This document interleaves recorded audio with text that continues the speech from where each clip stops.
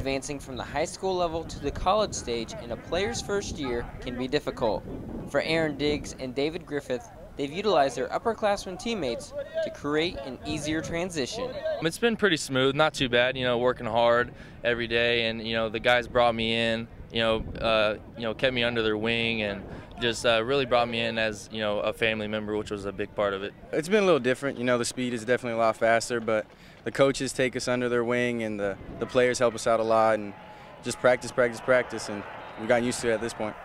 Over the last 2 years, Coach Nielsen and his staff have redshirted most of their true freshmen. However, each year there are a few players who get the opportunity to step up and show their talents right away. For myself, my mindset was to work hard every day and hopefully get some playing time, because I want to go out there and I want to contribute and help this team get victories. So.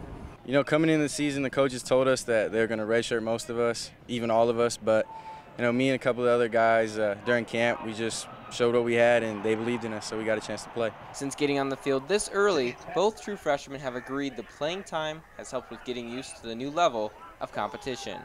It's definitely helped me big time, transition to the speed of the game. It's a little quicker than high school, so you got to adjust to that, but it's helped me big time, so I'm ready for it. Mostly speed, the coaches told us that it's going to be a lot faster, even the players told us it's going to be a lot faster.